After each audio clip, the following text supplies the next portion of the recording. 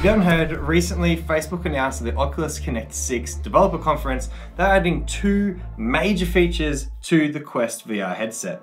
Feature one was hand tracking. So that means you don't have to use controllers, you can just hold your hands out in front, you'll get little wireframe for your fingers and you can just pick things up, which is insane. That's going to be coming soon, it's in beta now. The second thing announced, which is also in beta, is Oculus Link. And that's plugging a USB-C cable into the Oculus Quest headset and into your gaming PC, something like this, and that provides full gaming power through to your VR headset. To be able to support that feature, you need a gaming PC. Ooh, there we go. Shout out to Intel for sending me my gaming PC. I took out their search for Australia's next tech influencer competition. To make that true, hit subscribe down below. Really appreciate your support in growing the channel. Now this PC they sent has an i7-9700K and the RTX 2070 graphics card, which is well powerful enough to power the Oculus Link. Now I'm going to leave a link in the description below to all of the hardware requirements for Oculus Link so you can double check that your PC is able to power it. Something I thought I should clarify. If you've never heard of the Oculus Quest before, it is a standalone virtual reality headset, has multiple cameras on the front which track you in your room, in your space. You have a couple of controllers which are picked up by those cameras and it no longer needs you to have big lighthouses which traditional virtual reality requires. Because it is a standalone VR headset, there's essentially a phone that's built into the front here and makes it a little bit more front heavy than a traditional virtual reality headset would be. But because of that, you can wave your arms around, there's no cables, you're not going to hit anything and get tangled up when you're being immersed in a 360 game. Now as far as the cable goes, it needs to be USB 3. It has to have USB-C on one end to obviously plug into the Quest headset, but it can be USB-C or A going into your PC. A few things to bear in mind. The Anchor 3-meter cable, which I'll link down below, has been tested by Oculus and they've said that it works fine. However, this cable is only 3 meters long, meaning you can only go really 3 meters from your computer to your headset for tested performance. You can get extensions, active cables, things like that, but you're adding to the bulkiness, more points of failure in your system. Whereas the Oculus Link cable, this guy is 5 meters long, so it allows you to get an extra 2 meters from your PC, and if your play space is maybe 3 meters long, your PC's a little bit out of that, so you're not gonna kick it accidentally when you're playing VR, well then the 5 meters definitely comes in handy. So in that case, is this cable worth $130? Well, I guess so. Here it is. It's a cable. It hurts my soul to spend that much money on a cable, but it does the job and it does the job well. It's super flexible, and if you look at a lot of people's reviews of the Anchor, it's nowhere near as like saggy as this. And what you want when it's attached to you and you're tethered in, you want it to be flexible. You're moving around. You don't want a rigid cable sticking out the back of your head. You also get this little clip, which is nice. Touch, you can plug it into the headset itself and then attach the clip here on the side. You can just use Velcro with any right angle USB-C cable. I'm not saying that you need to spend 130 bucks to get this clip, but it makes a difference. It makes it a nicer experience.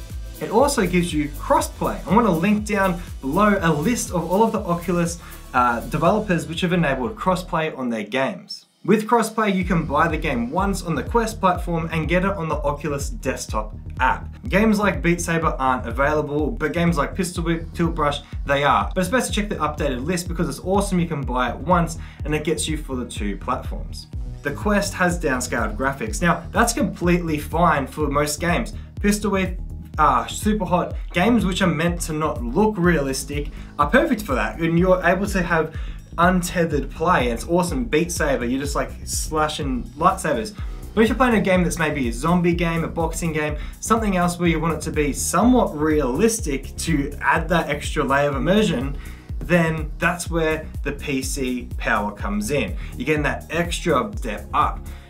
Now, of course, you need a gaming PC. You can't be like, oh, I dropped 3K on my MacBook Pro, it's gonna be perfect. No, you need a gaming Windows computer. So to set it up, it's pretty simple. You take the cable, plug it into your PC. Take the other end and plug it into the Quest. Once it's plugged in, you open up the Oculus Home app and you go into the devices section. You enable the Oculus Link on your PC. Inside your headset, you're going to get a pop-up asking you to allow the Link beta to work. You're just going to click accept. From there, it's easy. You literally get the Oculus Home inside your VR headset and you pick all of your games you've installed on your computer. You're probably wondering, Cam, I'm a gamer, I've got Steam, I have heaps of games in my library, they've got VR versions, there's also better pricing on the Steam store, especially on Steam summer and winter sales, opposed to the Oculus store, which doesn't have great deals. What can I do? Well, good news, you can also use this with the Steam VR. All you need to do is make sure the Oculus Home app is running, plug the headset in, plug it into the PC. Once it's detected by the Home app, then go and launch the Steam VR app, and the Oculus app will act as a middleman, passing the headset details across the Steam VR, saying that it's a PC compatible headset. This allows you to play games like Pavlov and Boneworks, which are PC only games on the Quest. And the crystal clear clarity of this headset is insane. It's really, really good to experience those games. So if you have a VR headset or just enjoy watching 360 videos, I invite you to go subscribe to my new 360 VR channel. I haven't uploaded anything yet, but all my videos this year that are in 360 VR are going to go straight there. So if you're after that type of content, that's where you can go. If you like tech videos, I upload tech videos every week here. Hit subscribe here. And if you like tech and VR, which is a high chance, then double sub to both of those. I would absolutely love having you stick around. Now, it's not perfect, it is in beta. You've heard that term before on this channel when I showed you how to set up Google Assistant commands on your Xbox One. To turn on the Xbox, change settings, you have to jump through a few hoops to get it up and running, but it usually works pretty good. It's the same with this. To get some things working, there's a few extra steps, but the main issue I found is the microphone won't pass through to Steam VR games. I'll be in Pavlov trying to talk with other people, or even just Steam VR chat, and it doesn't really work. Some people have been able to get it to work, some people haven't, but that's just the terms of beta. Eventually it should be fixed though, once Oculus fully release these new features. You're also paying for reliability, paying the assurance that this is going to work and charge your headset over that 5-meter distance so you can continue to keep playing your games. Now, there are other companies that are going to be releasing their own version of this cable, which will most likely be 5-meter optical fiber ones too, and I'll link them below when and if they come out. So whenever you're watching this video, check, there might be a cheaper alternative that is guaranteed to provide pretty much the same experience, but for now, this is the way to go. It kind of falls into the Apple dongle argument. They're super expensive, but they're reliable. You don't want to give Apple your money for these annoying USB-C dongles that you now need, but you know they're going to work. You're not going to waste your money buying something, getting it, and it just not doing the job. This guy, you know, is going to do the job, and when you want to be immersed, you want to just have fun and plug in and go, you're guaranteeing yourself that that's going to happen. And of course, if you're a tinkerer and you want to be able to get yourself that anchor cable, a couple of active extensions, maybe mount a battery pack on the back of your head, have a hub, sure, go Frankenstein on it. I absolutely love that. I enjoy rigging up, making custom gimbals and doing things myself. But when it came to this setup, I was like, it's worth the 130 bucks just to get it to do what I want it to do. Remember, you don't spend 130 bucks for the best cable. There are cheaper options out there. I'm linking them down below.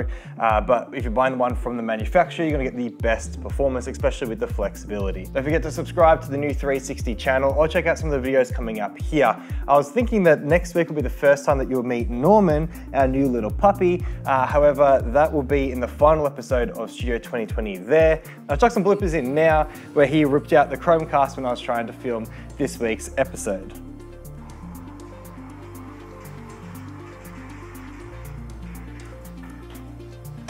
Norman! Oh, it looks so funny with my headset pushing down to my eyebrows. Oh, ripper. But obviously the flexibility of the